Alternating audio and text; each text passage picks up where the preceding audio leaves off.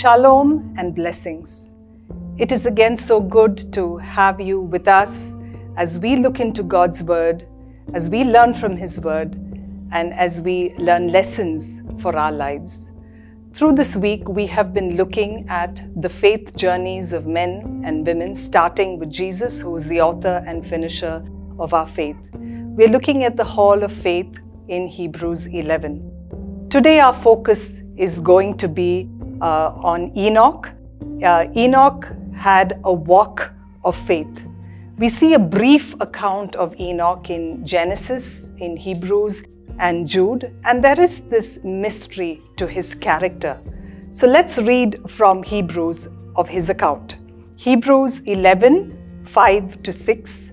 By faith Enoch was taken away so that he did not see death, and was not found because God had taken him. For before he was taken, he had this testimony, that he pleased God. But without faith it is impossible to please him. For he who comes to God must believe that he is, and that he is a reward of those who diligently seek him. The account of Genesis of Enoch is rather quite brief, and it has just a couple of verses to it. But the few highlights that we see is the way that Enoch walked with God. In fact, it describes how he lived. And it describes that twice over in those two verses. It says he walked with God, meaning that he had a close fellowship with God. He had an intimacy with God. It was something that was habitual. It was not one-off, but it's something that happened over and over again. There was a reverence and there was a complete obedience to who God was.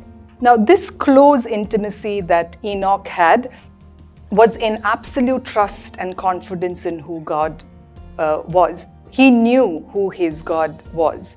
And this verse also accounts that he did not see death. He did not see death, but he was taken away. Enoch had a testimony of faith. That is, he had this close and intimate walk with God with the complete dependence. We see that because of the close walk that Enoch had with God, it pleased God. God was happy. God was delighted because of that confidence that Enoch put in God. We see in verse 6, it says, without faith it is impossible to please him. There are three things or aspects from Enoch's faith that we can learn. The first one is that it is possible to please God only when we have a close and intimate walk with him. The second that we learn is Enoch believed that God is. He knew that God existed. He knew that he must believe and come to who God is. And the last that we learn is that God is a rewarder of those who seek him. And this is the way that Enoch lived. The lesson that we learn is that God rewards our walk of faith and will not hold back what we have believed of him. Let's pray together. Father, we thank you for what we have learned out of the faith walk of Enoch. Teach us to have an intimate walk with you so that we will please your heart and we will believe that you exist and you will reward us for those who diligently seek you.